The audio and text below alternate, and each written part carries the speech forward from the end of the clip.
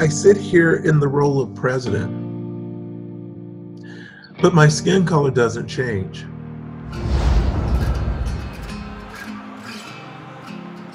As the mother of a Black son and a Black daughter, there's a tremendous amount of fear and anxiety.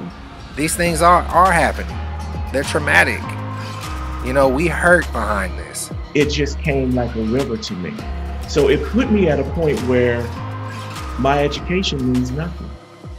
My service as a veteran means nothing. The work that we do today will impact generations and generations to come.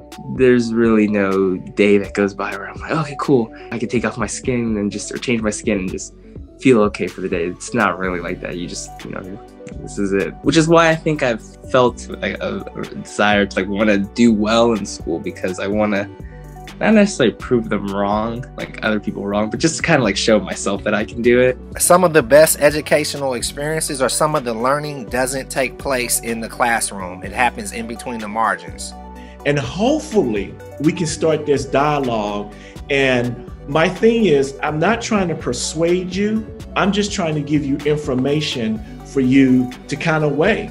So, I mean, if you talk to affected communities, they know exactly what needs to happen. The question is, are we actually going to do those things? I'm talking about 13 years. At the end, it's no one has asked me these kind of questions. It's humanizing. Don't join in because it's the politically correct thing to do. Examine your heart.